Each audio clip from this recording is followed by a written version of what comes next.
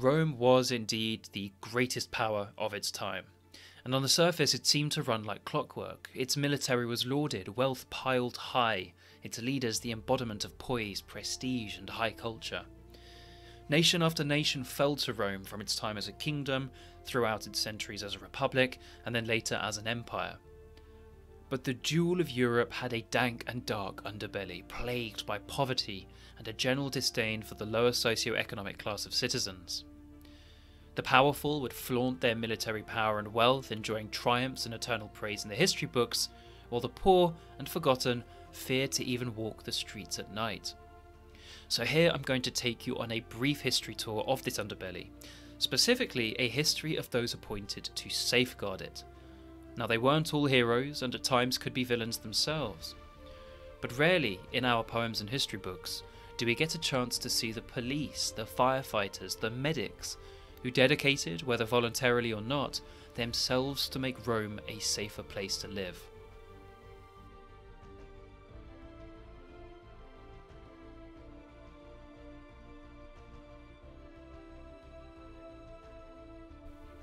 We'll start with the character of Socia in the Roman author Plautus's play Amphitryon, who is walking the moonlit streets of Thebes in a play clearly intended to mirror Rome. He says to himself, "Qui me alter est audacior homo aut qui confidentior, juventutes mores quisciam, qui hoc noctes solus ambulem, quid faciam nunc, si tres viri me in carcerem compegerint." What man is bolder or more daring than me, who knows the habits of young men who walk alone this night? What will I do if the 3 watchmen take me to jail? The tres viri he refers to were established in the middle years of the Republic around 290 BCE. These tres viri nocturni, the 3 men of the night, were magistrates originally positioned to combat dangerous fires that would flare up around the city of Rome. 3 magistrates operated with a team of slaves, and over time their duties extended to policing as well. The problem was they weren't particularly effective at firefighting, tended to be particularly brutal when policing, and were liable to be bought off by the wealthy with an agenda. Fires remained a problem, and crime remained a bigger one. This is when Augustus decided to make the fire and crime fighting force a public one, ordered and slightly more incorruptible. Enter the Vigiles, or Vigiles. Equipped with everything ranging from little buckets to ballistae, they patrolled the streets ready to combat fire wherever it could be found. They had light weapons to subdue petty criminals and medics on hand to accompany them. Augustus even gave them a military organisation with 7 cohorts of 7 centuries totaling 7,000 men in all, commanded by a prefect of tribunal rank, the praefectus vigilum, prefect of the watch. But what about the more serious crimes? Smaller scale ones like thieves, robbers, public indecency, these were the remit of the Vigiles. But Rome was no stranger to far more turbulent unrest in the ranks of the disadvantaged. In the later years of the Republic, gang warfare became a huge problem. Some of the most famous gang leaders were Titus Milo and Publius Clodius, but even when Pompey the Great cleaned up the streets and Cicero successfully indicted them in court, mobs and rioters would still pop up in protest against the status quo. This is when the next level of the police come in, the Urban Cohort, a favourite of any Total War players out there. The cohortes urbanae were essentially the military police of Rome, and the centurions of the Vigiles would see getting into this force a worthy promotion. They were formed under Augustus for 2 key reasons. The first was, as mentioned before, to act as a real military force against the power of Roman gangs. The second I will reveal soon. Now, the Urban Cohort at its inception consisted of 1,500 men, 6 centurions and 1 tribune in power. They joined the Vigiles on the streets, but instead of buckets and ballistae, they acted as true legionaries, fully armed and armoured to tackle even the most dangerous of riots.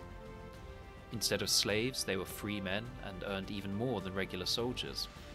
They were not the most elite unit in Rome, as Total War would have us believe, but were nevertheless a mean fighting force. And that takes us to the highest rank of law and order, and the second reason that the Urban Cohort was formed. From Vigiles to cohortes urbanae to, at the very top, the cohortes Praetoriae, the Praetorian Guard. From the Republic to Empire, these soldiers protected the most powerful in society, from senators to emperors. Augustus inevitably made some changes. Their power was enormous even then, so by creating the Urban Cohort to defend the streets, then appointing the Praetorians to become his personal bodyguards, he could keep a closer eye on them. This kept them in check during his time as emperor, but as we know, they leveraged this proximity to the emperor in later years of the empire to appoint and dethrone them with their influence alone. Now, their duties didn't stop at protection though.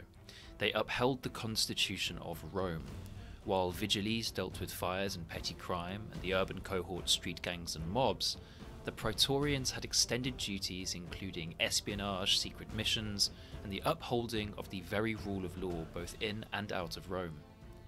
Within their ranks were soldiers the equal of any campaigning legionary, speculatores or scouts, and cavalry. They were led by the Praetorian prefect, Praefectus Praetorio, and at times even 3 Praefecti Praetorio of equestrian rank. With few exceptions, this position tended not to be open to senators and was instead for men tried and tested in battle, or even those who had risen through the ranks from the Urban Cohort.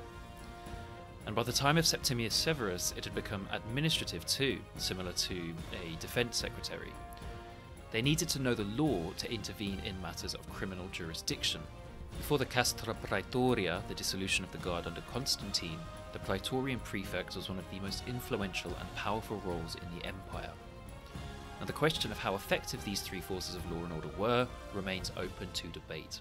Certainly, the Vigiles would have been effective on a day-to-day basis, but the rumour goes that they were bought off by Nero to allow the Great Fire of Rome to happen in 64 CE, and as the character Socia suggests, they were probably a little rough and ready with the criminals they encountered. The Urban Cohort's establishment was indeed followed by a decline in gang warfare, so on that front, one might say that they did what they were meant to do. The Praetorians are a whole other story. They well surpassed common policing and became responsible for the rise and fall of Roman historical chapters.